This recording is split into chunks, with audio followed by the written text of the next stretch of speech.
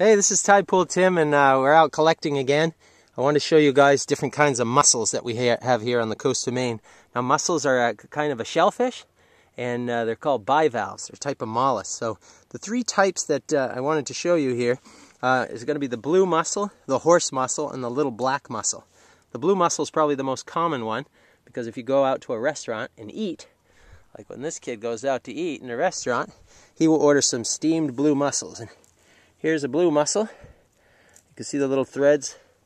Those are called Mussel threads. All mussels are capable of attaching themselves to the rocks so that they don't get swept away by the current. And in this case, I've pulled up a mussel and it has 3 or 4 small pebbles hooked to it. Blue mussel. There's a couple of blue mussels there on the rockweed. The next kind of mussel is a horse mussel. And it's not too hard to figure out why they're called horse mussels. These guys have a little fuzzy hairs. I don't know what they're called. And you can also see how that horse mussel was attached to the substrate, to the bottom. And I'm going to take these home and put these in our tank back at the Gulf of Maine office. There's another horse mussel. And you can notice the difference in color.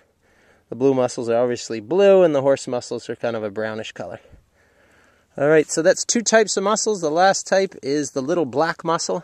And what you see here is a big cluster of little black mussels. That's about as big as they get. Tiny mussel, very dark in color. Look at the difference between the blue mussel, the horse mussel, and the little black mussel. And the last thing we have is another kind of mussel. No, wait a minute. Oh, that's my jackknife. All right, Tidepool Tim, signing out.